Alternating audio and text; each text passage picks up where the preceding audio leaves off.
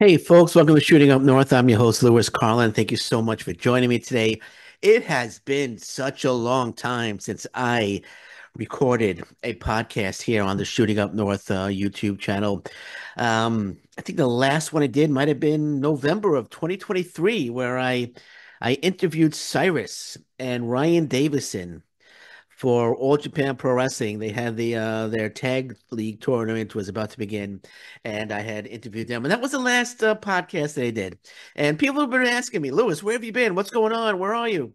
Um, I've been working for an independent company out here, a professional wrestling company called NCG, Nobles Champion Group Wrestling. I'm deeply involved with them. I'm doing backstage interviews. I'm doing podcasting for them. I'm running the social media. So that's been taking up a lot of my time. So I've been concentrating on helping them grow here in the Windsor, Essex, Ontario area. There is some competition out here. Not going to name the competition, but it's we're growing and we're going to be doing just fine. We have a huge 2025 coming up, and so that's what I've been doing.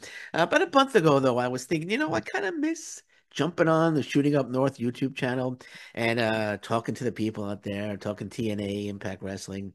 So, and I was getting the bug again. It was sitting in me. I was getting the urge, and so here I am. Here I am. Bound for Glory just took place. I first of all, I have to admit that I haven't been following TNA basically at all. I kind of fell off the TNA wagon, the TNA wagon. So I haven't really been watching TNA much. I talk to BQ Impact Lounge and we go back and forth and ask him what's going on, and he tells me what's going on.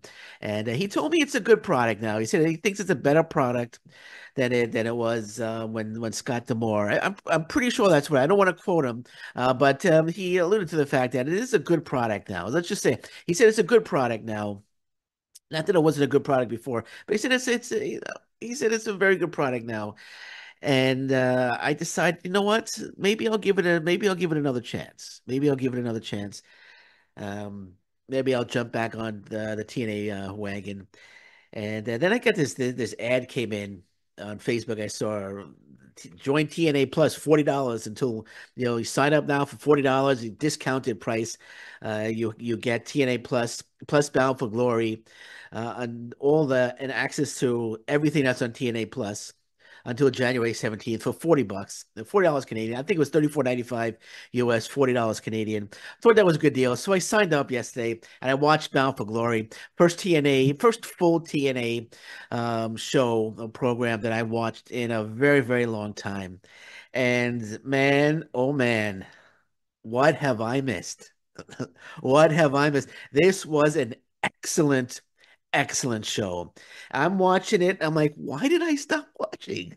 Why did as like I love what I'm doing for NCG, love what I'm doing for Nobles Champion Group. Not gonna stop doing that. But there was a lot of things going on, so it just wasn't fitting into my schedule, but it's going to fit into my schedule now. It's going to fit back into my schedule because I absolutely loved Bound for Glory. It was just an excellent, excellent, excellent, excellent show. I enjoyed it. There were some things better than others. Not everything was perfect. Not everything was great, but overall, I thought it was an excellent show. And we're going to talk about Bound for Glory. I'm going to give you my review, my review of Bound for Glory. So we'll talk a little bit about Bound for Glory. It's good to be back. It's good to be back behind this mic and talking and seeing the Shooting Up North logo. Usually you would see a picture of I have Moose, so you can't see it now, but I rearranged a few things. But I figured maybe I just put the Shooting Up North background behind me now, and that way I could just angle the computer any way I want to, right? So I think it looks pretty good. I think it looks good behind me anyway. But yeah, so let's go to TNA. Man, first of all, that place was packed. That place, there had to be about 3,000 people there. And I was like, holy smoke. They are doing something right.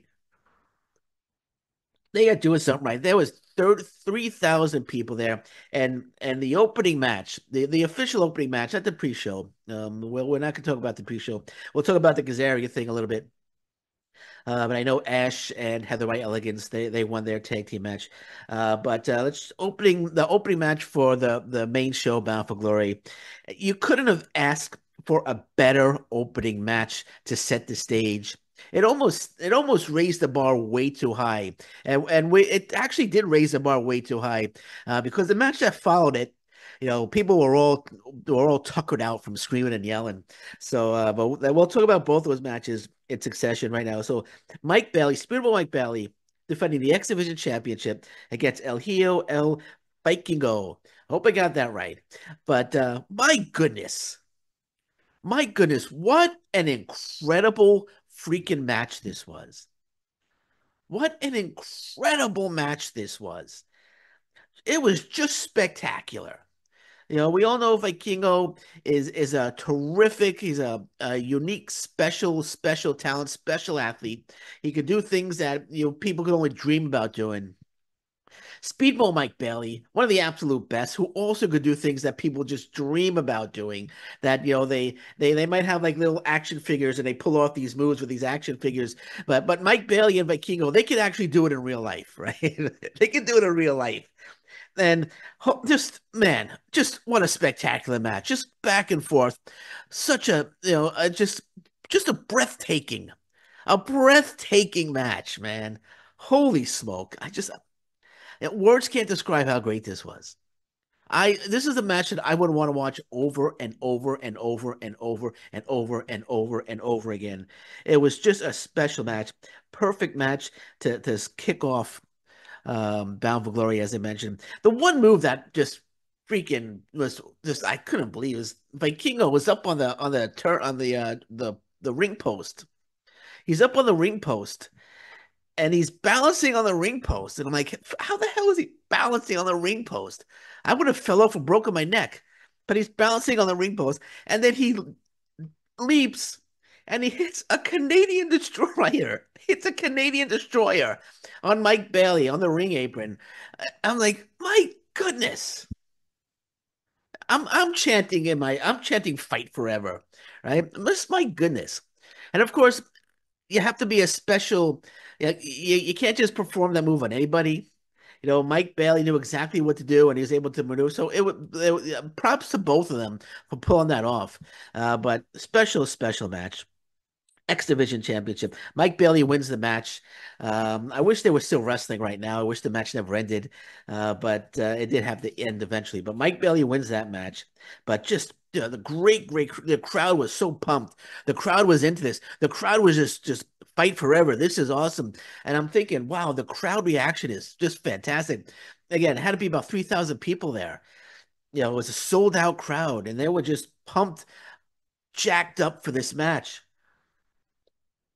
And I'm thinking, man, I feel bad for the match that has to follow this, right? And the match that followed it actually, the fans were all tired out for screaming and yelling for Bailey and Vikingo. So Jody Threat and Danny Luna, the Spitfire, defending the TNA Women Tag Team titles against Rosemary and NXT's Wendy Chu. That match followed. That was a good match. It wasn't a great match. It was okay. But they had to follow Bailey and Vikingo. They had the unfortunate task of following Bailey and Vikingo, and the crowd was basically silent for this one. Got to give credit to Jody Threat. She's trying her best to get the crowd into it with the screams and the yells, trying to get the crowd pumped up, but it just wasn't working. I think people just might have lost their voice, or they were resting their voice from the previous match. But they had decent, good back and forth action. Just the crowd just wasn't. The only part the crowd was into is when Winnie Chu took out the pillow, and then the crowd started chanting, "We want pillows, we want pillows," and there was at one point where Wendy Chu actually picked the pillow up. The pillow was thrown out to the outside. She picked the pillow up, and the crowd just popped for the pillow. But that was it. Other than that, there was really the crowd was didn't seem to crowd didn't seem to be into this one. They were relatively quiet. But Rosemary turns on Chu. Chu, she's the one that takes the loss for the team. Jody Threat, Danny Luna, they retain. But Rosemary spears Wendy Chu, I guess, setting up a feud between the two. Unless Chu is just going back to NXT and you're not going to see her again. Maybe Rosemary shows up at NXT, who knows? But Rosemary attacks Chu and threat Luna walk out, steal the champion. Now, I do want to say I'm not familiar with the storylines.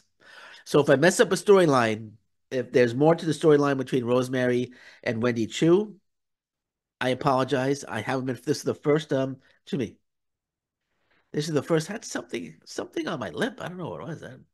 Anyway, just wanted to get. It was bugging the hell out of me. It's probably a piece of a chicken nugget, or a fish stick sandwich. But what was I saying? Oh yeah, so if there's something of this storyline and I'm missing something, I apologize. It's the first TNA show that I've seen in a long time, so I'm not 100% familiar with the storylines, but I will get familiar with them because I'm going to be watching TNA from now on. I got TNA Plus. I can watch TNA anytime I want. And I'll probably I love Bound for Glory, and I'll probably just renew it on January 17th. But if I do, if I'm not connecting storylines, I apologize. But anyway, it's Rosemary Spears, Wendy Chu, and probably setting up a feud between the two, unless there's this part of the storyline that I don't know about. But my guess is it's setting up a feud. It's an educated guess that this setting up a feud between the two. The next match, Josh Alexander against Steve Macklin. When I stopped watching TNA, Josh Alexander is the walking weapon. I started watching TNA again, and suddenly he's the walking wiener. And I looked that up. That was started by Joe Hendry. I'm sure you all know that, but Joe Hendry called him the walking wiener, and I guess that kind of stuck. So now he's no longer the walking weapon; he's the walking wiener. Josh Alexander, I thought that was quite humorous. That Josh Alexander has gone from the walking weapon to the walking wiener. But Josh Alexander, Steve Macklin, another. This was when all you gotta do is say Josh Alexander, Steve Macklin are wrestling each other, and then you're like, oh, that's gonna be spectacular. It's gonna be fantastic, and that's what it was. It was just an absolute war. That was a knockout, drag out fight between the two. Absolutely love this one. Absolutely love this match. Josh Alexander zip tying Steve Macklin's hands behind his back, and the ref wanted to clip the zip ties off, but Macklin wasn't having any of it. Macklin was like, "Leave them on. I'm going to fight with them on," and he was doing okay with them. I think maybe Macklin wanted to beat Alexander with his hands behind his back. And Roddy Piper did that one time a long time ago, but that was against an enhancement talent. I think it was AJ Petruzzi, I think it was. And Piper put his arms behind his back and he beat AJ Petruzzi with one arm behind his back. That's going back like to 84, 85, I believe. But anyway, back to Alexander Macklin. This was just another fantastic, great fight, great war between the two. Love Macklin fighting his heart out with his hands behind his back. Does a dive to the outside. Got a little scared because it looked like he landed face first onto the floor, but he appeared to be okay. I think Josh Alexander caught him and was able to break his fall somewhat. But love the back and forth action between the two. Josh Alexander as a heel, it's hard for me to to um to boo Josh Alexander because I've been following him for such a long time, such a big fan of Josh Alexander. It's hard for me to boo him, but he's got the fans booing him now. He's got the fans chanting "Walking Wiener." They've turned on him. So whatever he's done a good job, and he's got the fans turning on him. So he's obviously doing a good job as a heel. Think he's part of the faction now as well. I can't remember. There were two young guys. Like I said, I'm not watching. I have to catch up. But Sinner and Saint. I don't know their full names. Judas. I I am not even going to Judas something, but Sinner and Saint. But they formed a faction. As you know, but I'm learning again. I'm learning again, and but great match. Steve Macklin passes out from the ankle lock, his arm behind his back, reminiscent of Stone Cold Steve Austin passing out from Bret Hart's sharpshooter at WrestleMania 13, was it 13, I believe. So that's what that reminded me of. But great match between the two. Um, they accomplished what they what they wanted to accomplish. They achieved, and I thought overall it was a great match between Josh Alexander and Steve Macklin. Now, Josh Alexander, I believe his contract might be coming up soon. I heard rumors that he's leaving. I don't know. Maybe somebody wants to comment here and let me know if those rumors might be true or not. If Josh Alexander might actually be leaving, or if it's rumored that he'll be testing the market. I wouldn't be surprised if he tested the market because I think last year he wanted to test the market, but they exercised an option on Josh Alexander. That'll be a huge talent to lose if they lost Josh Alexander. But I don't want to speak on it because I don't know the story yet. But I just was hearing things. I was hearing things. So we'll see. We'll cross that bridge when we get to it. And then after that we had PCO versus Matt Cardona in a Monsters Ball match. First of all, I love Matt Cardona's deathmatch Busters attire. I thought that was hilarious, reminiscent of Ghostbusters, but he's wearing the deathmatch Busters attire. And Matt Cardona, special talent, king of the Indies, king of the deathmatch, or self-proclaimed the king of the deathmatch. Um, PCO, I, you know, when I stopped watching TNA some time ago, every time I would see PCO, we'd always taking these risks, taking these crazy bumps, taking these insane bumps, and I would always cringe like, "Oh my God, this guy's gonna kill himself." I'm thinking like he's 53, 54 years old. What? Come on. And I'm watching now, and he's 56. He's almost 60, and he's taking even crazier bumps now. I'm like, and I'm cringing. I'm like, "Oh my God, he's gonna be 60 years old soon." Like, when is he gonna stop? Right? He's gonna wind up killing himself. I can't. It's hard to watch. I'm not a humongous PCO fan. Just the bumps he was taking in this match were just more than insane, man.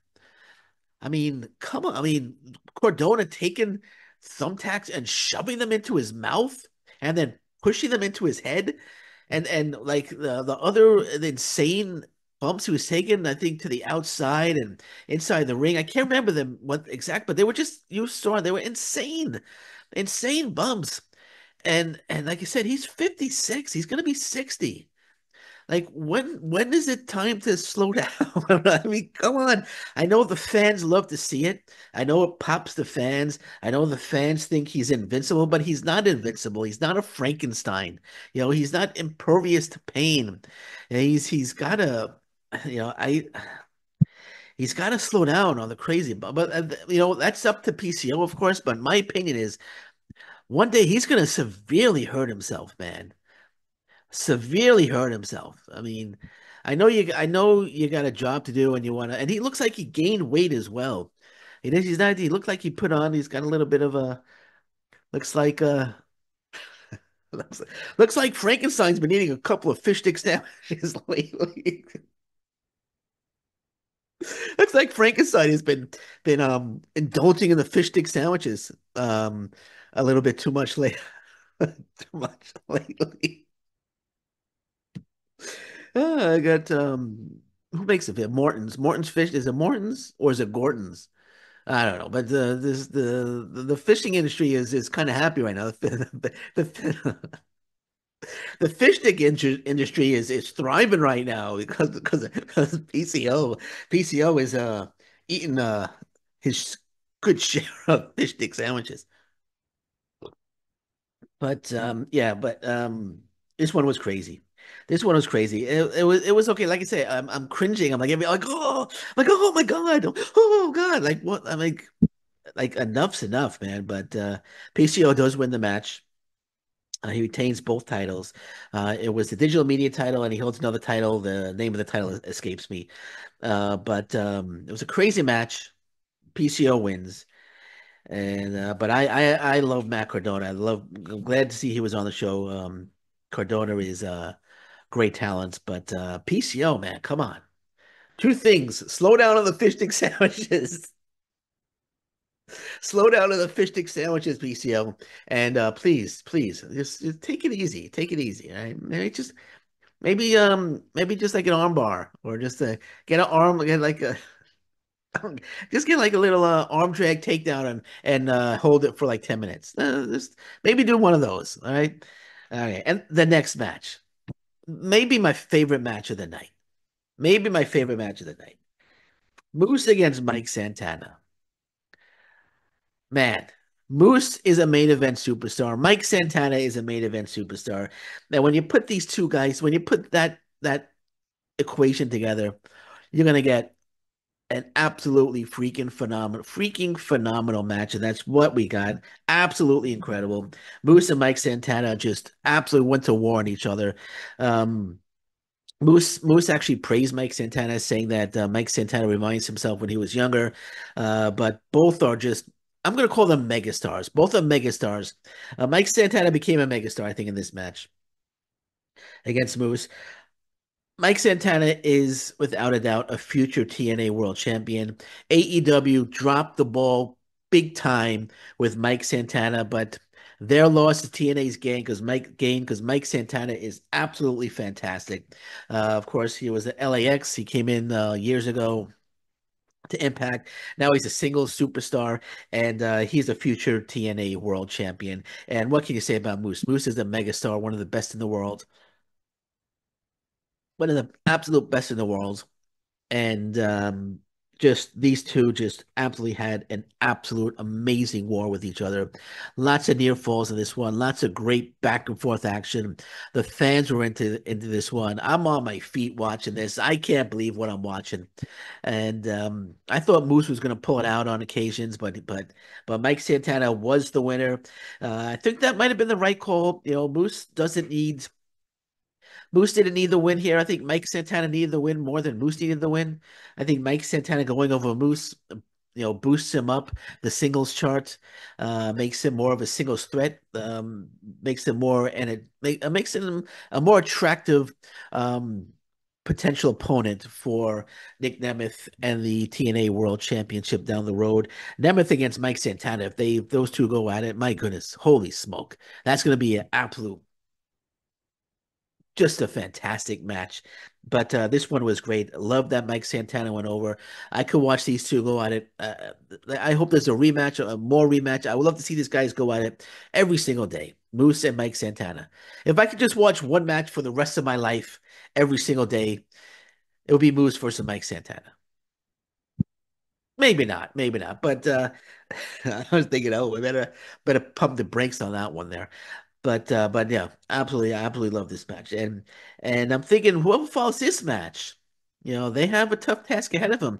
But they did a much better job than Jody Threat and Danny Lunar against Rosemary and Wendy Chu. Jordan Grace and Masha Slamovich, the TNA Knockouts World Title. Slamovich never defeated Grace before.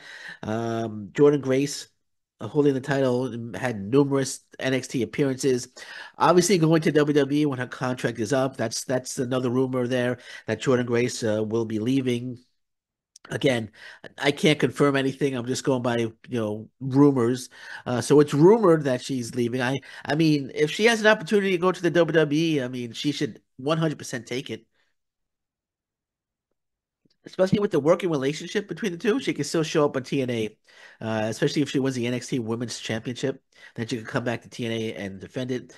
Um, but yeah, this following Moose versus Mike Santana was a tough task for anybody, but Jordan Grace and Masha Slamovich absolutely pulled it off. Another spectacular match.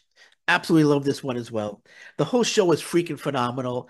The whole show was excellent, with the exception of the Jody Threat match. But this was spectacular. Such a suspenseful, great back and forth action in this one.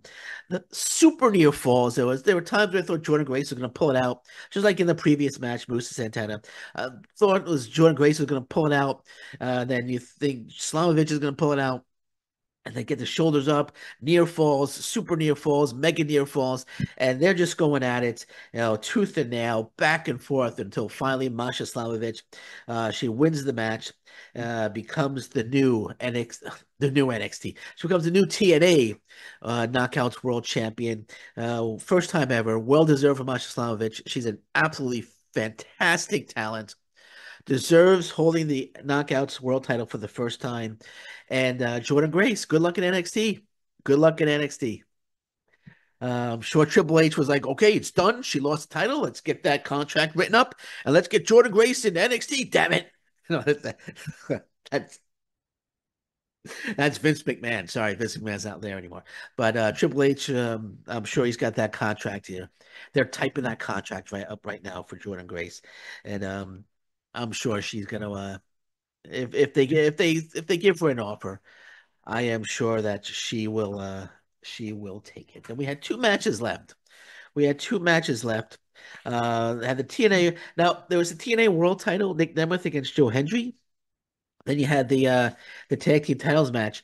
I was wondering why the world title match wasn't the last one, but we figured out why because Jeff Hardy decided he's got to put his designs all over the ring, and they're gonna be making a mess. So might as well just have that match last. So the next match was TNA, the TNA World Title, Nick Nemeth against Joe Hendry.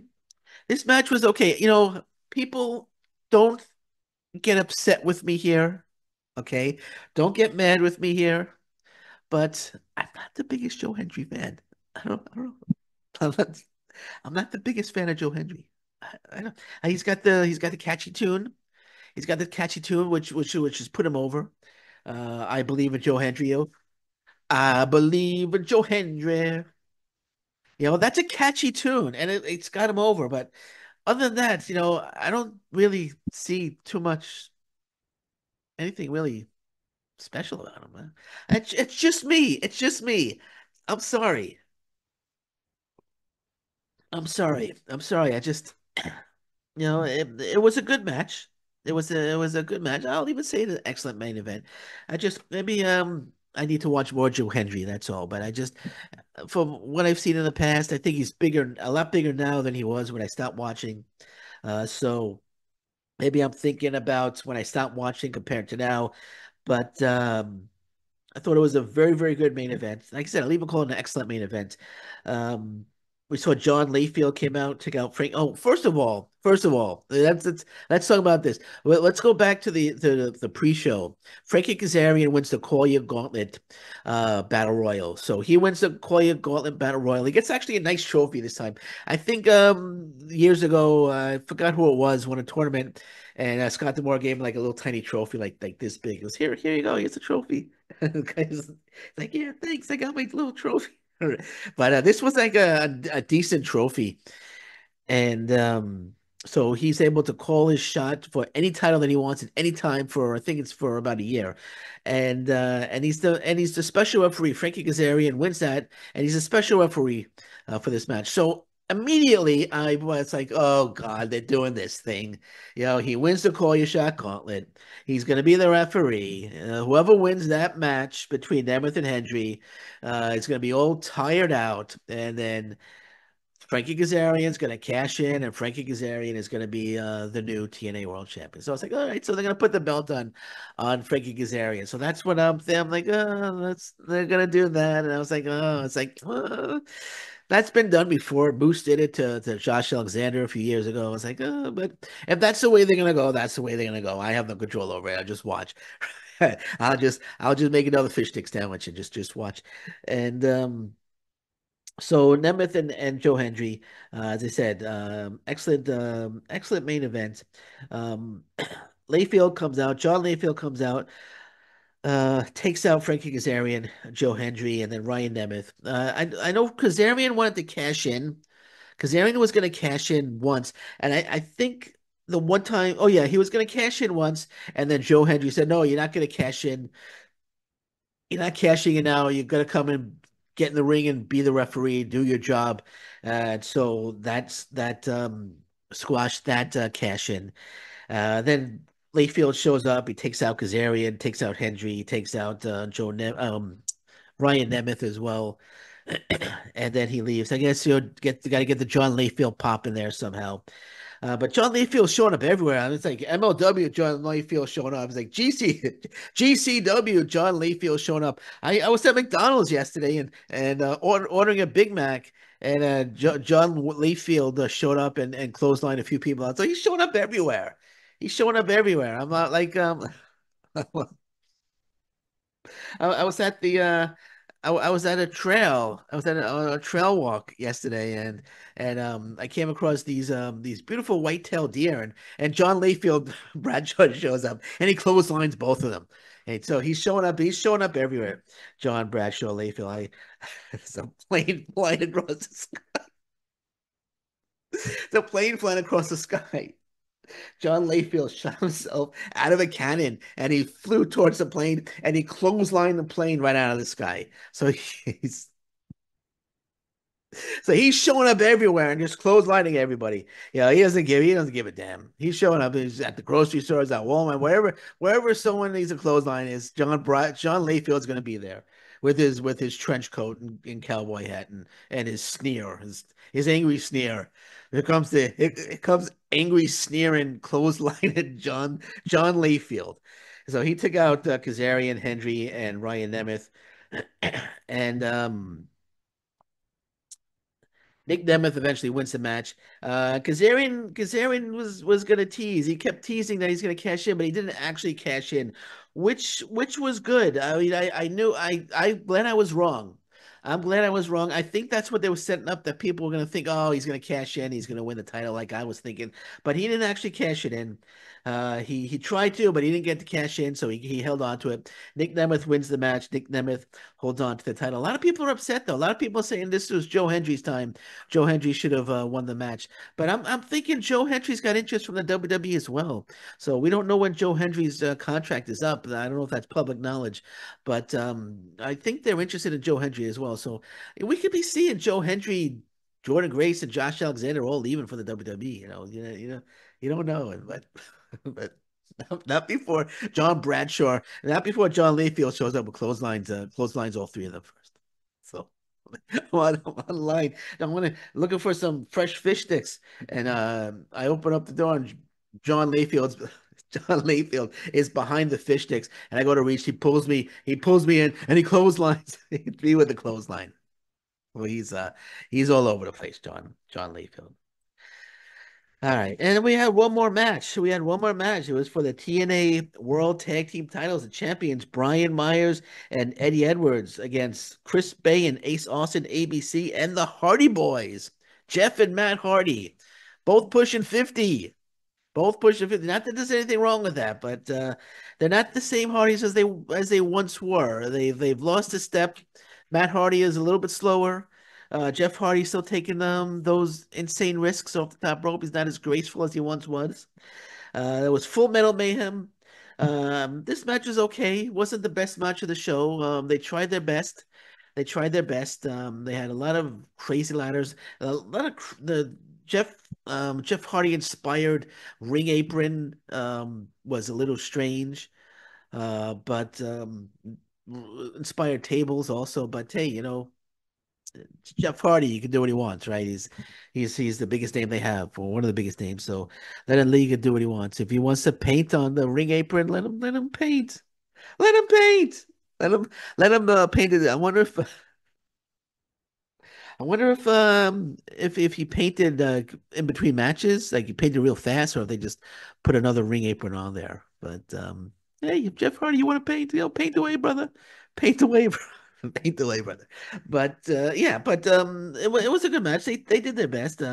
Chris Bay, Ace Austin, obviously, in my opinion, were the best tag team in this match.